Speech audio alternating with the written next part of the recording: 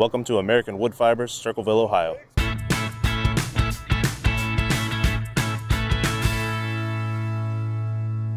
This facility was built in the late 90s for producing wood flour for the composite decking industry. The earlier operation that American Wood Fibers had in Ohio was in Youngstown, which is kind of up in the northeast in the steel belt. And we knew we had to get closer to kind of our supply base, and so we moved from that site to this one. Raw materials are readily available. We have a very good reach in our shipping lanes.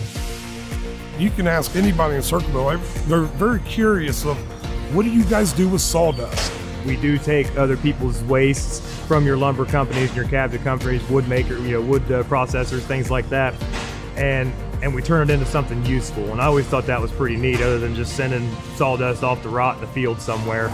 All the raw material comes into the plant by tractor trailer.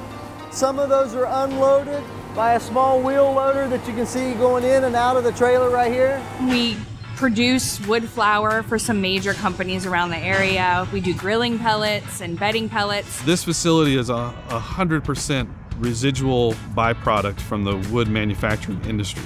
We have a 24/6 operation, and we typically would have a head count between 35 to 40 total, including management, truck drivers, and people here at the facility.